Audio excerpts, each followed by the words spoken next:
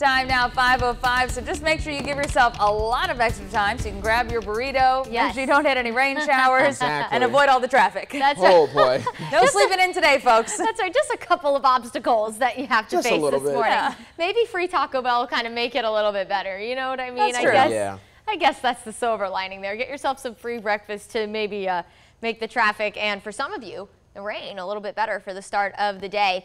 You're looking out live radar. It looks like we have a couple of showers rolling through parts of Crawford County, Upson County, Taylor and Macon County, all moving off to the east. So heads up in places like Bibb County. We might hear a little bit of rain on the roof in a few minutes. Also parts of Peach County and Houston County. This could be rolling into your area in the next few minutes. Now notice it's all generally fairly light rain for the start of the day, and that will be the consensus when it comes to our rainfall today.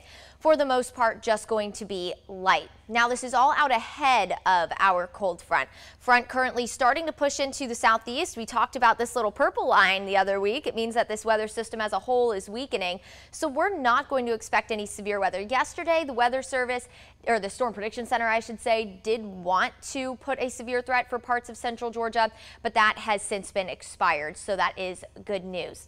When it comes to what's happening right now, of course, we have the rain, but also we're pulling in wind out of the south around that area of high pressure that's now off the coast. So if you're not dealing with the rain this morning, you're going to notice that it's warmer out there. 59 right now in Perry, a big improvement for those of you who don't like the cold as compared to yesterday morning. Look at Montezuma, you're at 64, 60 in Unadilla and in Cochrane, 56 in Forsyth, 55 in Gordon, and 57 if you're waking up with us in Dublin. So as we go through the day today, we'll have that chance, of course, for a few showers for the morning. It looks like most of our rain will be on the way for the afternoon as our front gets closer and into the evening hours. So for the ride home today, you might run into a couple of showers. Here comes our cold front. Out ahead of it, we'll have the chance for showers, maybe a few thunderstorms.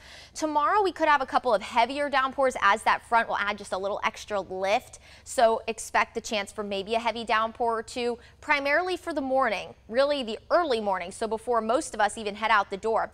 As you head out the door tomorrow, you'll notice it might be a little bit breezy, and then through the afternoon, our humidity is going to drop. That's what you're going to notice with this front. Unfortunately, this front isn't going to really cool us down, but it will cool our dew point temperatures down, and that means some drier air will be on the way. So notice as we start the day, we're in the 60s, but by 7 o'clock, so for any of the Friday night football games, it's going to be dry, it's going to be comfortable, and our temperatures, of course, at this point will be starting to cool, and we're going to wake up in the low 50s on Saturday morning, maybe even some upper 40s. So it'll be a really comfortable Friday evening and start to the weekend. Temperatures are going to stay warm, but notice we could have another system on the way by the start of next week that could bring us back in the 70s by Tuesday and Wednesday of next work week.